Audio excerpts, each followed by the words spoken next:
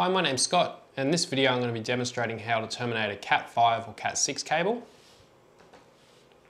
So what you'll need is a pair of side cutters, your two RJ45 connectors, and an RJ45 crimper.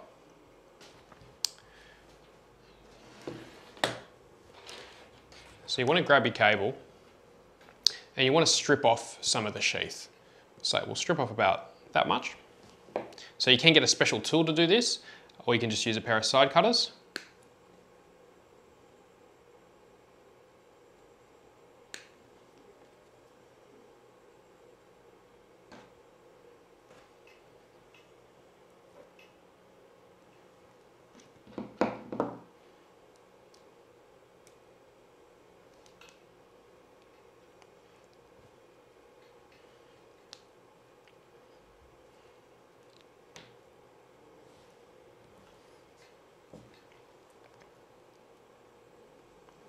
So we'll just tidy it up, making sure not to nick the cable.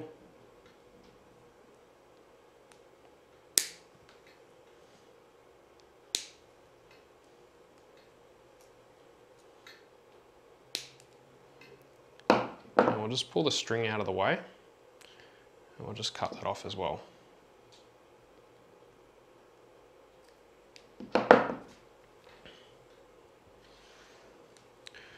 So what we want to do is untwist the pairs.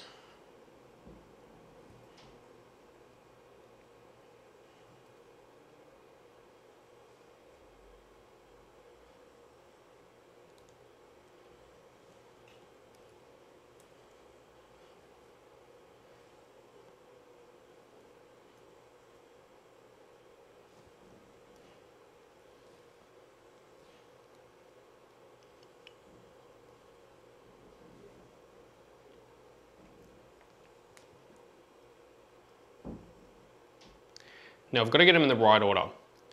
So it's very important we get them in the right order, otherwise it just won't work. So there's two different standards. So there's T568A and T568B. You can't just go rainbow. So if you just wire up to the same color on either end of the cable and not follow those standards, it just won't work. On some short lengths, it may work, but you'll have all sorts of data loss and things like that. So in this case, I'm going to get them in the right order for T568A. So green, white, green.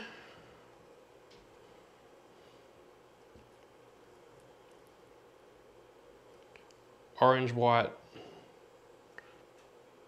blue. Blue, white, orange, brown, white, brown.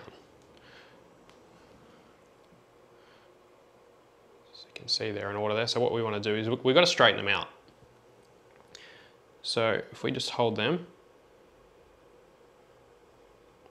if we wiggle them side to side, that tends to straighten them out.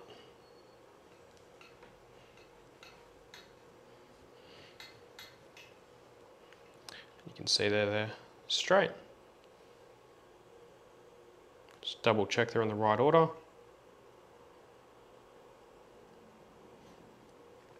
Now what we want to do, we want to put our connector just against the side.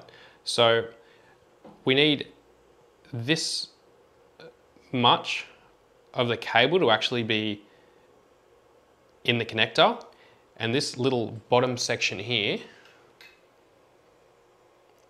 is where the sheath is going to be crimped onto. So we'll line it up and we'll say about that length is where we'll cut.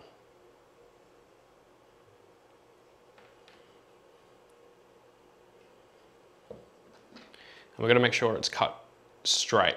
If it's at an angle, it won't be terminated correctly and it just won't work.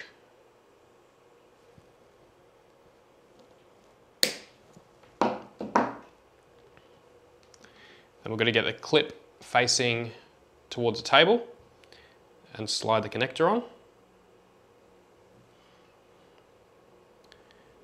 Give it a bit of a jiggle.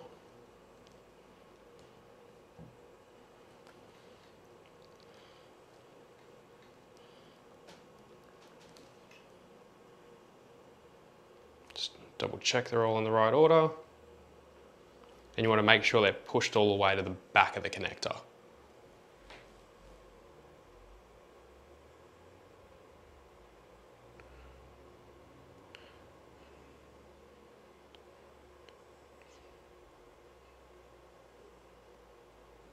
It's a little bit hard to see, but just all the way to the end. Making sure your sheath is also in there as well. So if we grab our crimper, insert the connector, make sure it's all the way through, and then press down.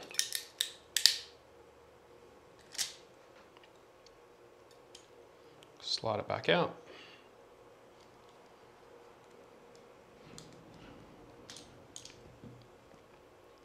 Now the teeth are bitten into the end of the connector, and they've made it all the way to the end. And that's all there is to it. So repeat the same process on both sides, making sure to follow T568A or T568B, depending on the installation. In some cases, you can also have like a little rubber boot, like a strain relief that you can slide over before you terminate the cable as well, just to give it that little bit of extra protection. But the same process applies to crimping the connector.